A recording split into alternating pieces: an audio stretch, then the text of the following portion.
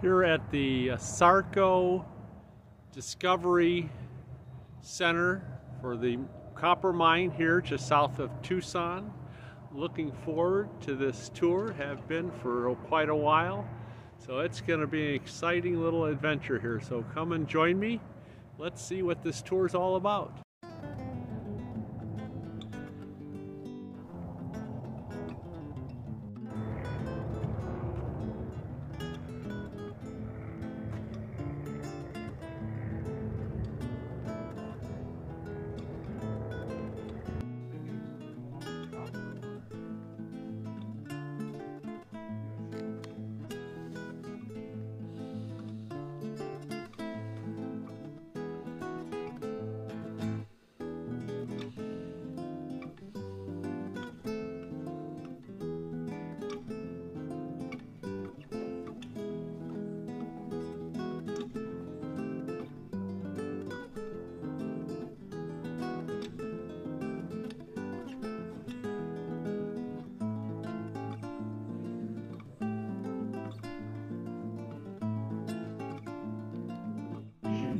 In large tailings ponds, almost 80% of the water is recovered and used again. It is the source of much of the water used in the mill. A silica-bearing flux. Then this mixture is dried of moisture in what are called fluid bed dryers before it is fed into the INCO oxygen flash furnace to pour burners.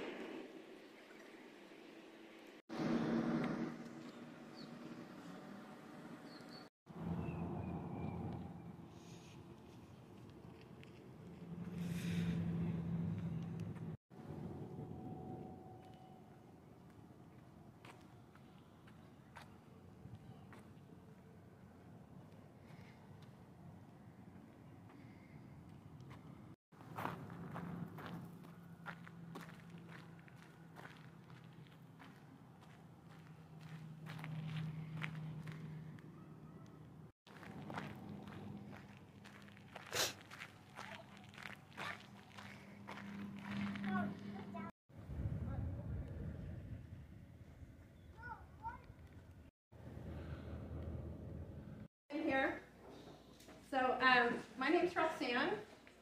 I've been here for just about 6 weeks now, so I know most of my script, but I don't have it all memorized. So I do refer to it often. So my husband and I moved here just about 5 years ago from Southern California. We live in Green Valley, 2 o'clock in the afternoon. So over here, this photograph, or this little video here, will show you a picture of our... Gonna board the bus and take a tour of this big old copper mine. Hell in a handbasket. So I think I told somebody, I gave somebody bad information. So our haul trucks cost between $5 and $6 million. Some of the items that have been used. So, and then this little solar.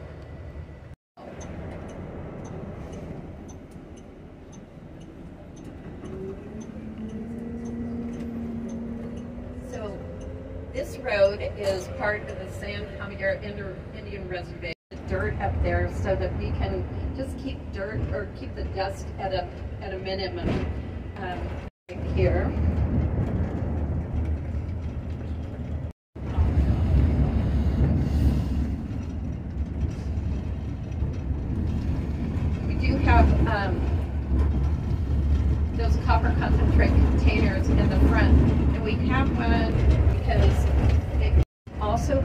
trucks have right of way all the time.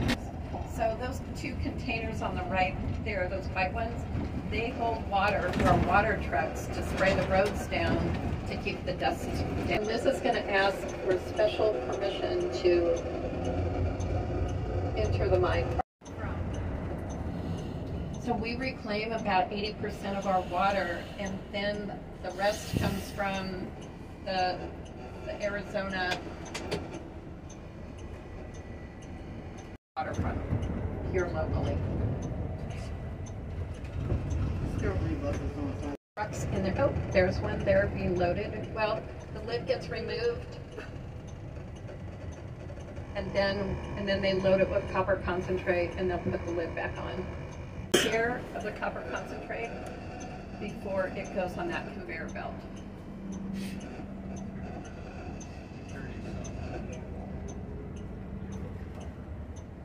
And this container here is a middling thickener before it goes to the vacuum filtering building. Injected, so that will get pulled back down and go through the process all over again.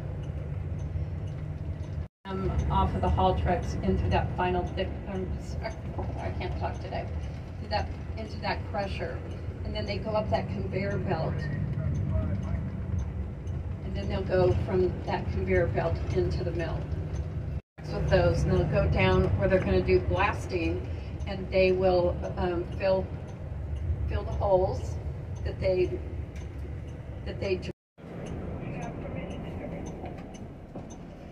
Thank you. It's kind of fun to see them setting up for a blast.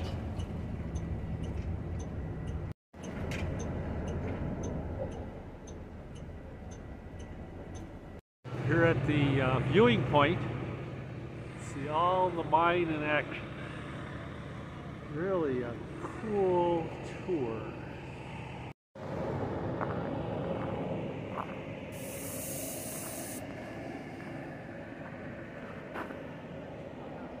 Our haul trucks are really busy over here collecting rock. They must have had a blast yesterday. Oh. Yeah, I didn't do that, did I? Usually I do.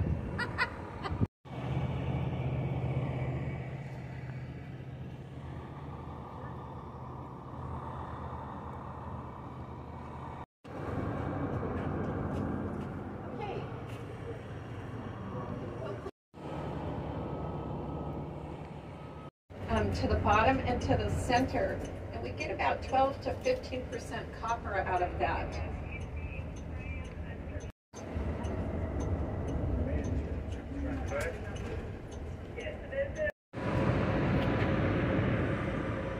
You can see kind of a little green tinge to that. That's the copper.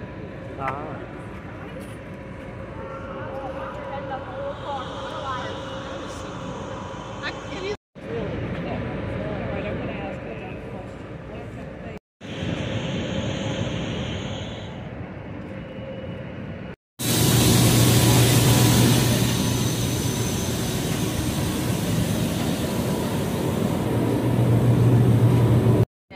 So those get put into those containers, or I don't know what else to call them. Anyway, they last forever, so they have to replace them occasionally.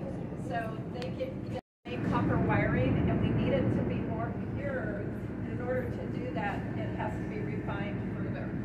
So this is what you get from after it gets refined.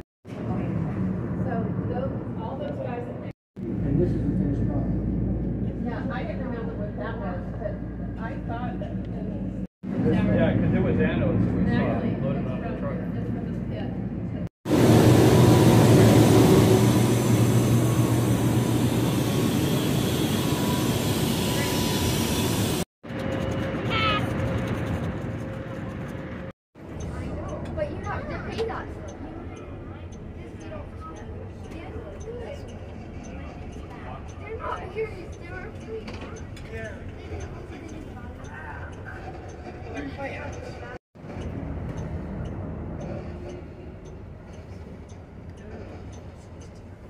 It does look terrible in their vehicles for that same reason.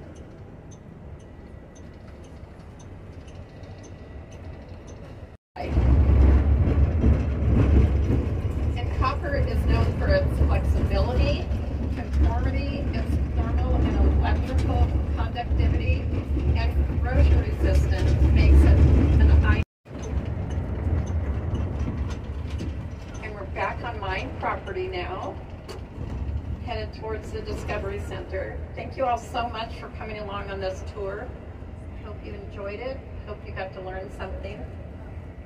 And if I didn't answer your questions and you want to ask me again, I will do my best to answer them. And Liz, thank you so much for a great ride.